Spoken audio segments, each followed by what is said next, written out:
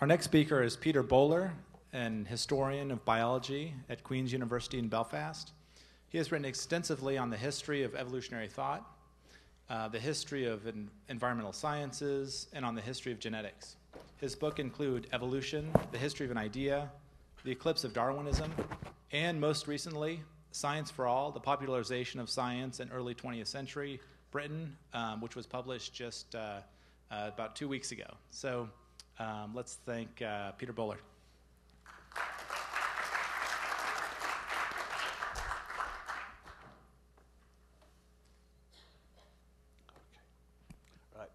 Okay, thanks very much for that introduction, and thanks to Phil and the organizers of the conference for bringing me here, because it gives me a chance to get back into Darwinism. As you've just heard, my last book is on popular science, and I've not really been working in this field for a long time, but I'm thinking of coming back into it so I can fly ideas out to you and you can shoot them down, and that may help me if I come to write a book in the future. And the project, it starts with a question that's been haunting me for some time, and I've joked about this for some at conferences with people off and on. And it relates to trying to fix the position of Darwinism in the history of evolution thought. And I'll pause for a moment while you get the deliberate mistake in that one, because the reason for it is that the question that's always haunted me is the top there. What would have happened if Darwin fell overboard one night on the voyage of the Beagle, or otherwise was incapacitated by his illness and so on, and wasn't able to write The Origin of Species? What would the consequence of that be? There are two answers to this question, the boring one, which is the first one, and the interesting one, which is the second one, which I want to explore myself. A lot of people would say, well, without Darwin, you would still have the theory of natural selection anyway, because Wallace or someone else would have come along and published it, and things would have gone on just the same as in our world, but we wouldn't have the word Darwinism. Does anyone believe in Wallaceism? And it gets tangled up in your tongue anyway. But I call this the in-the-air thesis, that evolution by natural selection was in the air in the mid-19th century. It was bound to come out anyway. If it wasn't Darwin, and someone else would do it. The more interesting answer, I think, is that without Darwin, things would be very different. That here we have one of those rare occasions when someone does something quite unique, and if you take him out of the equation, then things don't develop in the same way, because I want to suggest that there are reasons for supposing there wasn't anyone else waiting in the wings who could have done exactly what Darwin did, not even Wallace, and hence that we would not have had the theory of natural selection being promoted aggressively in the 1860s. I think we will have the theory of evolution, but it would be a theory of evolution without natural selection. This is what we call counterfactual history. Imagine history going along a different branch. It's a very Darwinian way of looking at history. The branching tree are there little really crucial points where things switch over. Incidentally, apologies for the primitive nature of the PowerPoint. I'm not a very great fan of the new technology. I've been dragged kicking and screaming into the 21st century, and this is my primitive attempt to do it. Now, the reason for doing this, for exploring this question, is, I think, to get at some implications which are so routinely attached to Darwinism in the modern world, and to persuade people to think about those implications rather differently by saying that we have tangled up our ideas with Darwinism that maybe don't necessarily have to be associated with it. Darwinism is widely perceived to be responsible for materialism, atheism, breakdown of the moral order. This is the standard argument of the creationists who want to eliminate the theory for that reason. It's also linked to ideologies of struggle and competition, so-called social Darwinism, the implication being that without the theory, we would not have had, for instance, and Bob Richards referred to this, Richard Weikart's From Darwin to Hitler, the notion that Darwinism is somehow responsible for Nazism and the atrocities. Without Darwin, the ideas of racial competition and so on wouldn't be there. The question I want to use counterfactual history to answer is, well, could we not say that those consequences might have emerged, or some of them at least, in a world where there was no Darwin in the 1860s. Because if you can do that, if you can show a plausible alternative universe in which you get the consequences but without the theory being there, then that undermines the claim that the theory is responsible for those particular consequences. So I want to try three proposals on you. First of all, without Darwin, evolutionism, I think, would be accepted in the 1860s, a bit more slowly, but certainly much less traumatically than it was in our universe, because there wouldn't be a theory of natural selection promoting it. It would come in through the non-Darwinian ideas of evolution that we know were very popular at the time. So it would possibly not be a revolution, at least it wouldn't be the sudden transformation that we experienced. It would be a more gradual acceptance of evolutionism. And it would be less traumatic because Darwinism represented the most materialistic version of evolution theory. That's what got the goat of the conservative religious thinkers and so on at the time. If that particular theory of evolution is not there, then the more general idea possibly could come in rather more, much easily. But I want to argue, the third point, that many aspects of what we call social Darwinism would have emerged into the world anyway in the late 19th and early 20th century, obviously not under that name, but they will be there because they don't depend on a direct link to the theory of individualistic natural selection that was Darwin's key insight. Now, what I'm going to have to do is bash very quickly through the first of these propositions, so to give room to time for me to deal with the others. So what is counterfactual history? It's been widely dismissed by professional historians, but it is starting to gain something of a following now. It is popular with military historians, mainly because in many cases, in particular battles, you can see that the battle could have come out very differently with only a very slight change in the circumstances initially. The knock-on effects build up to give a different consequence. I was turned on to this whole way of thinking by a book out there, Ward Moore's Bring the Jubilee. It's a sort of science fiction book set in a universe where the Confederacy won the Battle of Gettysburg and hence the Civil War. Its thesis is that a very slight change in the disposition of the troops at the beginning of the battle altered the outcome. And so there could be these key switching points in history. And another example there of what would happen if Hitler had won the Battle of Britain and conquered Britain in 1940. There are a number of examples here. Can there be a counterfactual history of science, though? And the charge that's raised on this, Nicholas Rupke threw this one at me at Göttingen only a week or so ago, is am I not undermining the objectivity of science by saying it could develop in a different way? Now, if there is a sort of inevitable logic to the sequence in which we have to discover things about nature, then obviously there cannot be a different history of science. But I want to suggest that the idea that there are at least occasionally branching points, such as the one I'm attributing to Darwin, doesn't undermine the objectivity of science, because our priorities in science, what we choose to investigate, or what we investigate first and what ideas, inspirations we get to first, can be shaped by human factors. So this alters the order in which things are discovered, perhaps. It doesn't necessarily alter the actual total end product. And as you'll see, I argue that in my counterfactual universe, we do end up pretty much where we are today, but by a different order of discovery.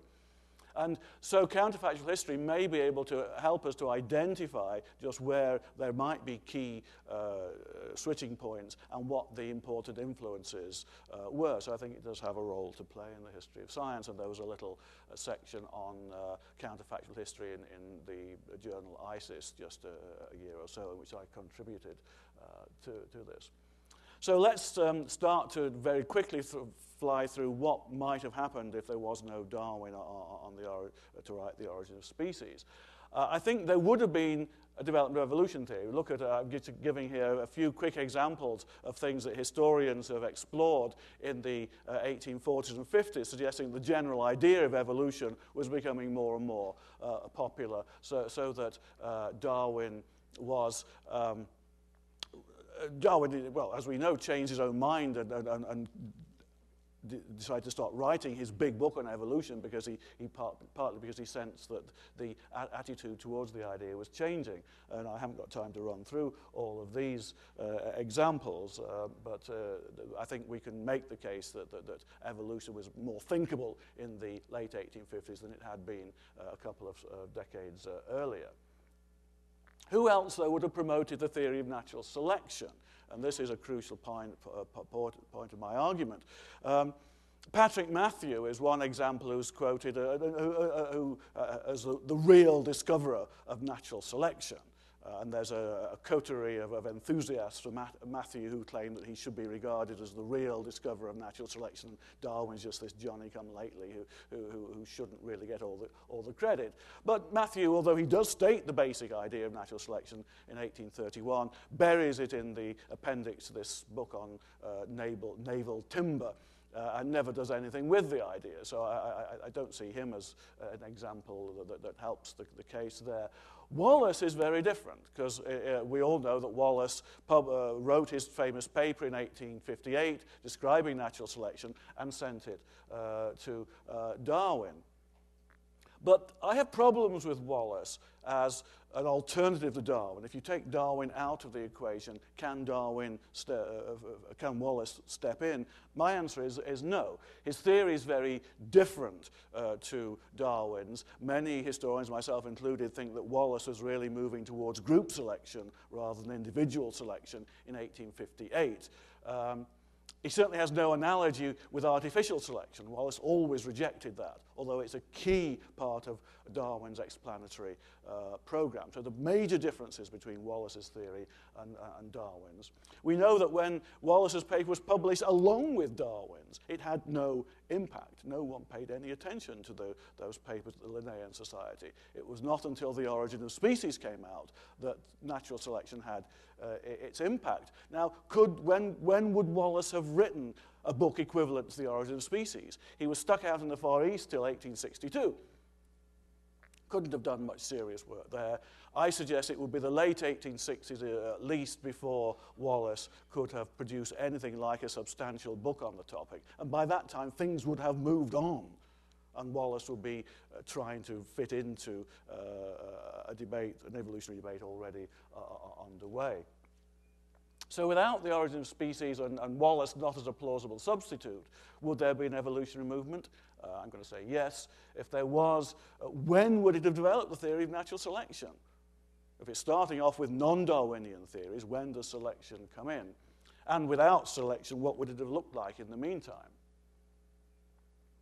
Well, as I said earlier, probably a more gradual and less contentious transition to evolutionism. Spencer would have written his Principles of Biology in 1864, promoting the idea of evolution with a Lamarckian framework, but of course it wouldn't have the famous phrase, the survival of the fittest, in it. And I think Spencer could have been an important philosophical trigger to make people think more about evolution. In Germany, Ernst Haeckel would be using the morphological evidence to move closer towards evolutionism, driven by his particular ideological agenda, and I spoke to Bob Richards about this yesterday, and he agrees that without Darwin, Haeckel was going to become an evolutionist of some kind.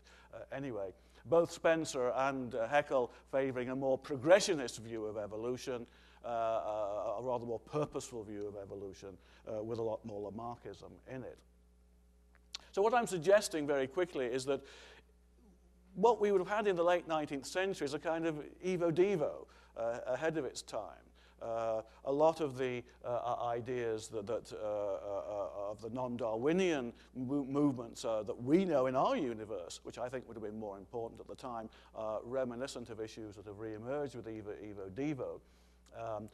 And I mentioned there on Amundsen's book of 2005, which is a book I intensely dislike because its history is very simplistic, but it makes the important point that if you think that evo-devo is having an important effect on modern evolutionary thinking, many of the issues it raises are those that were active during the non-Darwinian debates of the late 19th and very early 20th century, which were submerged with the rise of modern modern genetics. So you'd have an Evo-Devo based on Lamarckism and on developmental trends, and I haven't got any time to deal with these in detail.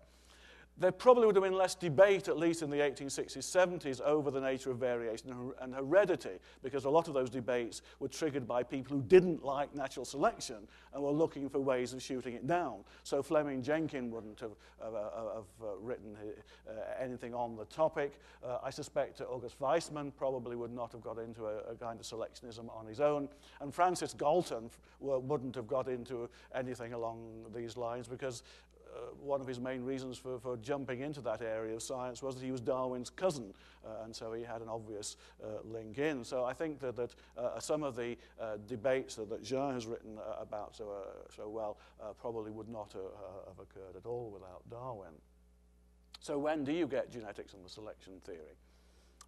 I would suggest in the very end of the 19th century or the early 20th century. I remind you that most of the founders of modern genetics were originally saltationists, and saltatism, evolution by jumps, sudden jumps, or macromutations, is an important part of the non-Darwinian movement.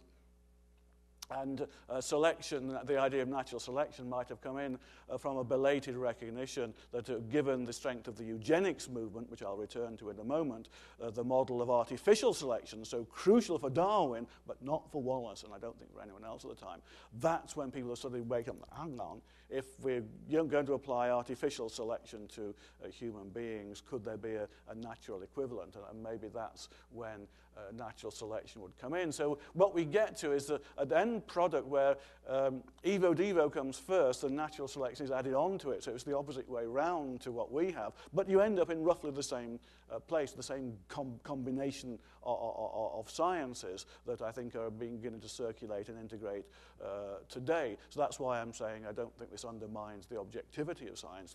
The same ideas, the same theories come out, but in a different sequence. And the question is, does it make any difference to how we think about the theories, the fact that they've appeared in a different sequence to the one we're familiar with?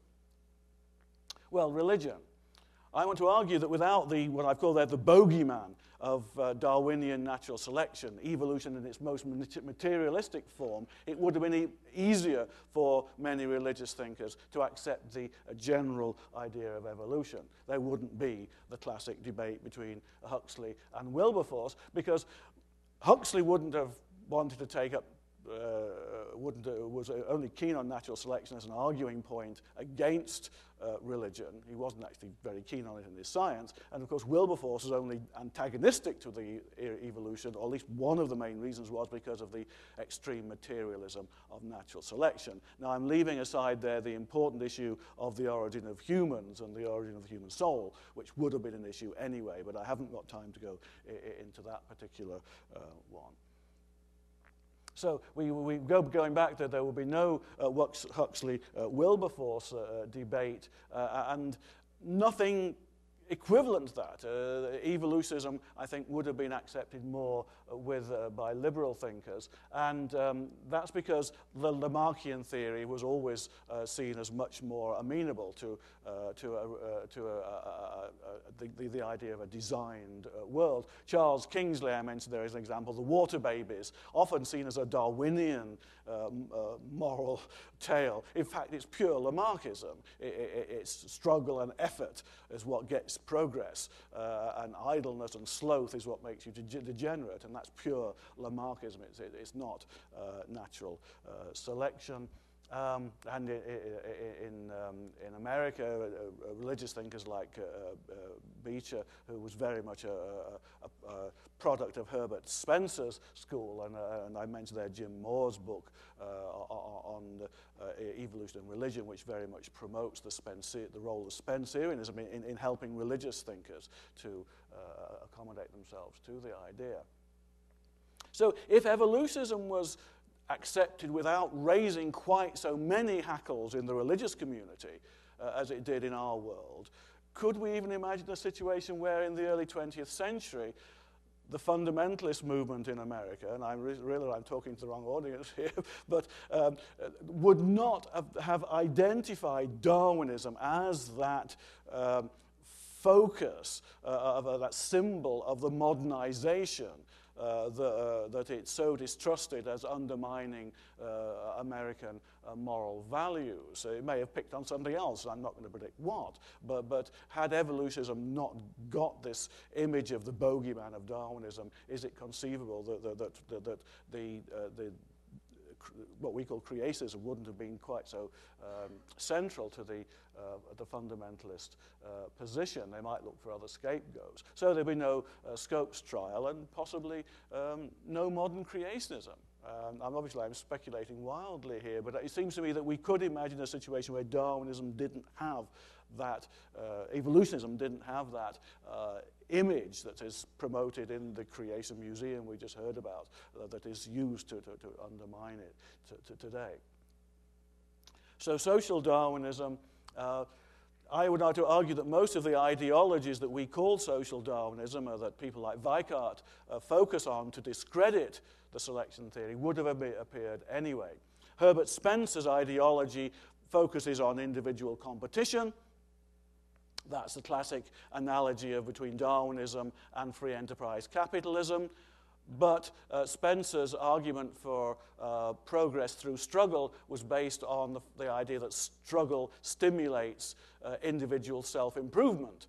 People improve themselves through effort and initiative when challenged, and those improvements are transmitted to their descendants through the Lamarckian process. So there would have been a Spencerian form of social Darwinism without the theory of natural selection, and social evolutionism would have been, as I say there, possibly a less obvious target for left-wing critics in the early 20th century. The model of less fit races being eliminated by struggle, I think, would exist without Darwinism. Because even in our universe, a lot of the people who appealed to the elimination of unfit races, from Haeckel through to various paleoanthropologists talking about the extinction of the Neanderthals, were not Darwinians. Explicitly did not believe in individual natural selection. So the notion of competition at the tribal or racial or species level, I think, would have emerged without the Darwinian theory of individual natural selection. And so I would argue that all of those ideologies that Weikart identifies as being the evil consequences of Darwinism would be there. Nationalism, militarism, imperialism, and ultimately Nazism would have emerged even without the circulation of the individualistic theory of natural selection. What about race theory? One of the central features of Weikart's thesis. Well, Darwin and Wallace both opposed the most extreme forms of 19th century racism, which were being promoted, as Jim Moore and Adrian Desmond have shown in their latest book, most actively by creationists such as Agassi, and by the non-Darwinian evolutionists such as the American neo-Lamarckians, Cope and Hyatt. So biological race theory would be there without the Darwinian theory of natural selection. Physical anthropologists would have been identifying the racial hierarchy, arguing that some races are closer to the apes than others, without Darwinism. Here's Darwin, a picture of the Fuegians that Darwin knew about, the sort of situation of taking a naked savage and converting him into an English gentleman that convinced Darwin that the human races were part of a common family, not separately formed species.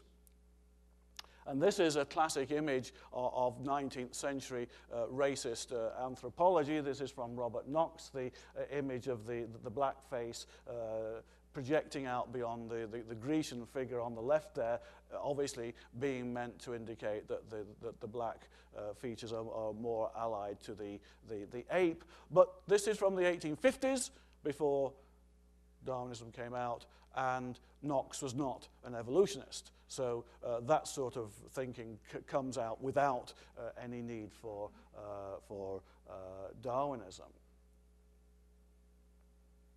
And eugenics. my final point. I think that the emergence of a eugenics movement at the very end of the 19th century is part of a wide social trend which is not going to be affected by the science. In fact, the eugenics would focus people's attention on heredity. The more people were concerned about eliminating unfit individuals from society, the more they would focus on heredity. That would help to promote the discoveries like that would lead to genetics. Most geneticists in our universe were not Darwinians to begin with, and you can justify eugenics by appealing to artificial selection with animals without any need to pick up on natural selection. And bear in mind, as I pointed out there, that animal breeders can be pretty ruthless. How do you breed a good new breed of pigeons? You kill a lot of pigeons. You wring their necks. So animal breeders were notoriously ruthless in the way in which they applied selection. They killed animals so that you would have a ruthlessness there without the appeal to natural selection. And there's also, I mentioned, and I haven't got time to go into it, that medical analogies were used. How do you get rid of a diseased part of the body? You cut it out. So eugenics could appeal to medical analogies too. So there are lots of ways in which eugenics could have been justified, even if the idea of natural selection was not circulating. One component that I think Darwinism did supply was what I think it was David Cohn, was it, Phil, who called it the creative power of death? Something like that. The focus on nature having to kill lots of organisms in order for evolution to occur. That is one factor which I think natural selection did provide in our universe that made eugenics a much harsher factor. So here I suggest is if people like Weikart want to make out a case for Darwinism being, in quotes, responsible for the nastiness, this is probably their best shot, and I would invite comments as to how people respond to that suggestion. So my conclusions are that our perceptions of Darwinism's implications are shaped by its particular history, not by the essence of the theory and what people necessarily connect to those essential points. Because of the particular sequence in which events occurred in our universe, Darwinism acquired a set of alleged implications for religion, and more importantly, and for what I've been saying in its social consequences, which are contingent on the particular way in which things worked out, and allowed Darwinism to be associated with those implications. But that's a product not of a necessary relationship between the science and the theory, but of the particular sequence of events which occurred in our universe. And if we can develop the plausible counterfactual world where those consequences follow without the theory, then I think we have the best way of undermining the credibility of Weikart's thesis. Thank you very much.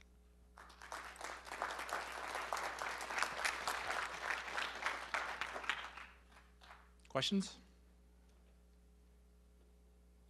Yes, go ahead.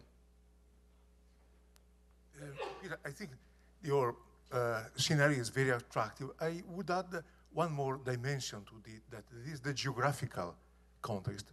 Maybe in a world without Darwin, perhaps the idea of evolution and eventually natural selection could have evolved, for example, in Germany, not simply because of the Haeckellian tradition in comparative morphology, phylogenetics, what eventually became phylogenetics, but also tradition in developmental biology and ecology. From ecology, we know the concept of biosynosis is a German product in a sense, at least conventionally. In developmental biology, people like Roux, the founder of developmental mechanics, imported the idea of selection, applied it to the parts within the organism.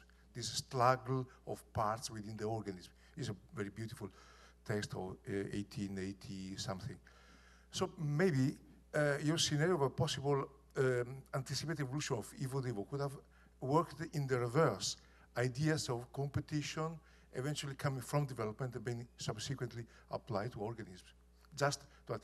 And if so, evolution burgeoning in Germany rather than in Britain could have found a different context also in terms of religion and so on. Yes, that's a very interesting suggestion that there are other possible sources of the idea of struggle there. And I think your earlier suggestion about the role of biogeography is crucial, because Wallace shared Darwin's interest in biogeography and, of course, wrote extensively on it in his later career, and presumably would have done that anyway. And would have promoted certainly his own version of natural selection, which might have been rather more, as I said, of a group selection model.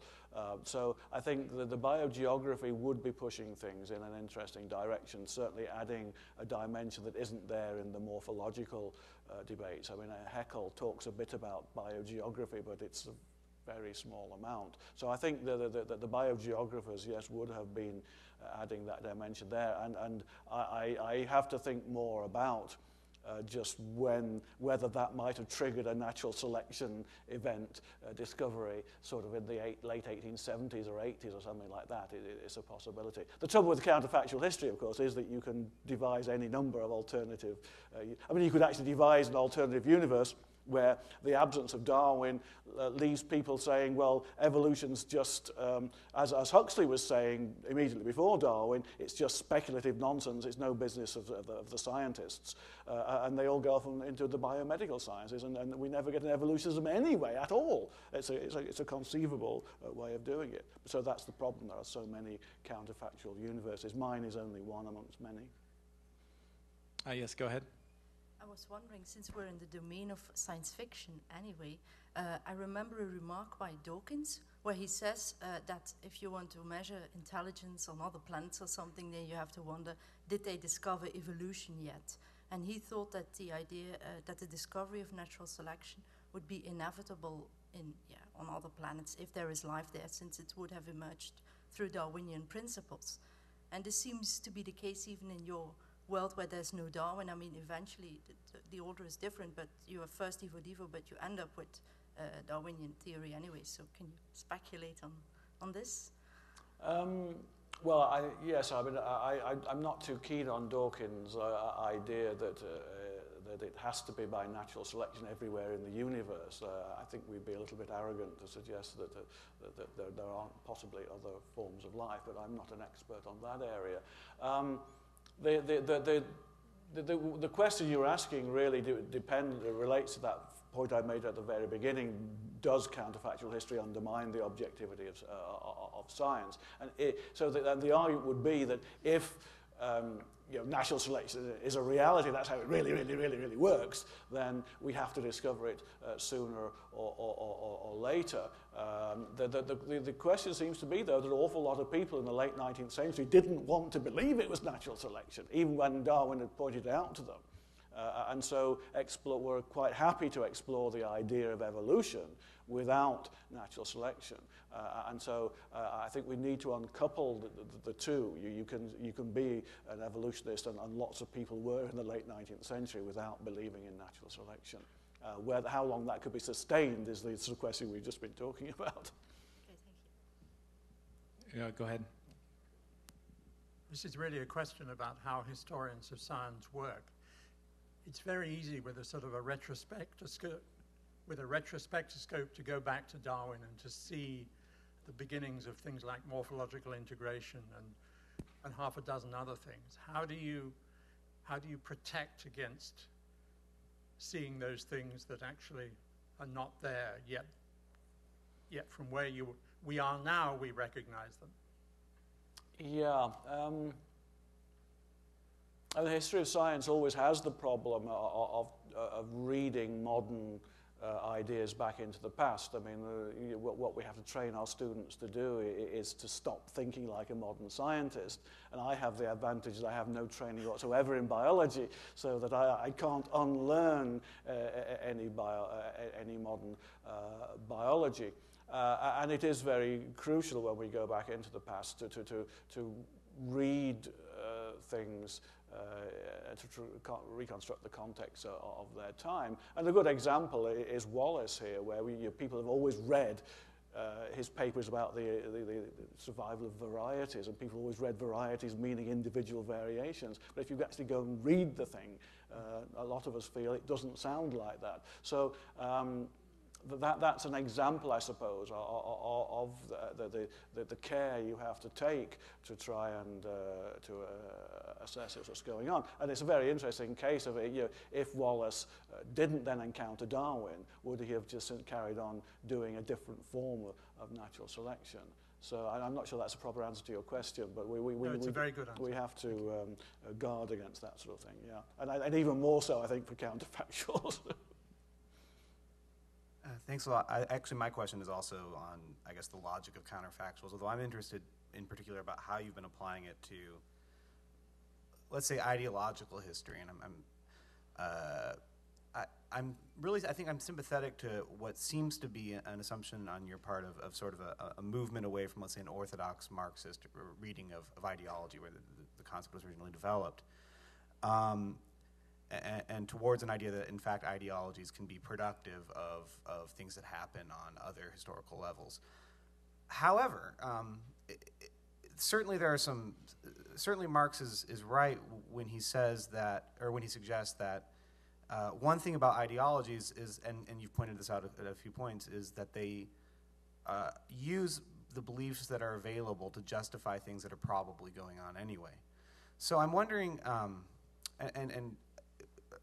I'm interested in this particularly when you're talking about here the debates between evolution and religion. And maybe you could talk a little bit more about how you see that playing out here in America. Specifically, you mentioned the fact that Darwin has become a bogeyman at least twice in the history of American fundamentalism, right? And with different effects in both cases. So I'm wondering, what specifically does the idea of natural selection give, let's say, fundamentalists in the 20s who were carrying on a project, a sort of resentment of an Enlightenment elite in America that predated Darwinism, or now where we see it being used to an ideology that's promoting or attacking reproductive rights. It's highly homophobic, and that these are the productive effects of this movement, right? So I'm wondering if we say, okay, so they would have had a different bogeyman. Would that have changed the way in which the beliefs of American fundamentalists would have been expressed, do you think? Yeah, almost certainly, but the question is how much. I'm not sufficient of an expert on American cultural history to address that. I mean, the suggestion I'm making is that in a sense, we come back to this question of how much of history is broad trends and how many of these branching points are there. And I suspect there aren't a lot of branching points. And that's why, to me, it seems obvious that fundamentalism would have reared its head in early 20th century. And eugenics would have reared its head in around the turn of the century, because there seem to be so many social pressures pushing people's thinking in that direction. The question, as you rightly say, is ideologies pick up whatever ammunition they can find to fight their battles with. And so if they can pick up Darwinism, they'll pick that up. But if that wasn't there, they'd pick up something else, which might in some cases look a bit like Darwinism. As I say, the idea of racial competition could be there without the notion of individual competition. The question of how much that would then play out into modifying, it would modify the rhetoric of the debate. Would it modify the substance of it? And I have to say, I don't know in that kind of, and I prefer not to sort of second guess it off the top of my head, particularly in front of an American audience. Fair enough, thanks. Yes, go ahead. So if you're interested in the implications of Darwinism and the implications of the implications of natural selection and its absence, why not just start with that rather than starting with Darwin? I mean, it seems to me you get a much cleaner presentation if you just assume, as your counterfactual antecedent, suppose natural selection had never been discovered, rather than suppose Darwin had never discovered natural selection. I suppose I want to focus on Darwin partly because of the shenanigans going on in this bicentenary year, that it'll be a good selling point if I can get the book out while it's still in people's memories. But I think I am concerned to defend Darwin's originality, and I wrote a little piece in Science about this a year or so ago. It seems to me that honestly, I don't see anyone else thinking along those lines. And I think if we want to give credit to Darwin, and presumably we do, considering the huge amount of celebrations we've had this year, then it's important to identify him very clearly and specifically as the originator of this theory in a way that Wallace wasn't, and that Matthew was in a sense but couldn't make anything of it. So I suppose I want to personalize it for those reasons. Because to me, it seems that Darwin is unique as being the one person who was thinking along those lines. It seems better to use him as the focus. But I see your point that you might sort of take the theory out altogether. But to me, because I identify the theory with him so much more closely, that I want to go along those lines. Thanks. All right, let's take one more question. Eric Peterson, I'm from here at Notre Dame. I think it's sometimes silly to quibble over counterfactual history, but I'm going to go ahead and do that. George Eliot sort of maybe famously wrote a letter saying in early 1860, hey, we finally have a scientist who agrees with our position that we already hold.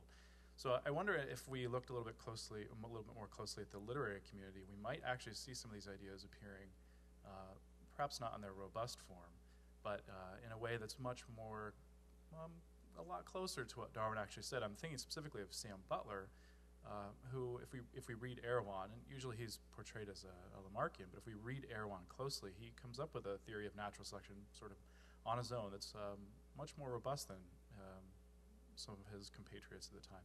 I'm wondering why his name didn't come up in this particular context. I'm also wondering if you might have a stronger argument saying why Darwin didn't contribute to the evolutionary movement, or wouldn't have contributed to the eugenics movement, if you just show how some of his progeny were involved in eugenics in the late 19th and early part of the 20th century. If Darwin hadn't lived, obviously they wouldn't have contributed to it. So. That's obvious. Yeah, the literary point is an important one, and I have to do a lot more work on exploring the literary and cultural aspects of this. I think that the literary community was certainly talking about evolution theory. I will reread Butler to see how close I think he's coming to Darwinism, and he's still writing after Darwin, so there's a question of whether he would have got it independently.